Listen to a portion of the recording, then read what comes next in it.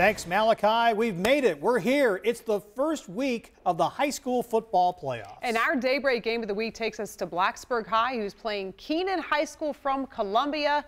Christine Scarpelli is live with a crowd this morning in Blacksburg. Hey, Christine. What do you think? Good morning, guys. Yes, live from Blacksburg High School. These guys ready to go. Man, they were here before we got here this morning. This is a playoff game. So they are excited to go ahead and take on Keenan High this morning. They have a record of 4-6, though. These guys 8-2, and who better to tell us more about that than Coach and Athletic Director Blanton and Chisholm this morning. Guys, good to have you. Thank you, thank you. Hey, this is a big deal, this playoff game. First in, was it 4 years? Tell me what this means to your team. It's just another goal we want to cross off our list. We started the season saying we want to host a playoff game, and here it is, and we got to go take care of business tonight. I'll say, and many of these kids, this is their first playoff game, right? First time in the after season.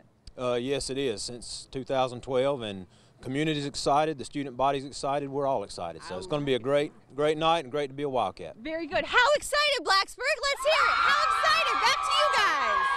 Awesome job by those Blacksburg kids all morning long. Great turnout. They have been We super. appreciate that. Pete Yannity's going to have all your highlights tonight in the high school red zone. It starts at 11 here on 7 News. We go to the Carolina CW62 at 11:35, then replay the whole thing tomorrow morning at 7:30.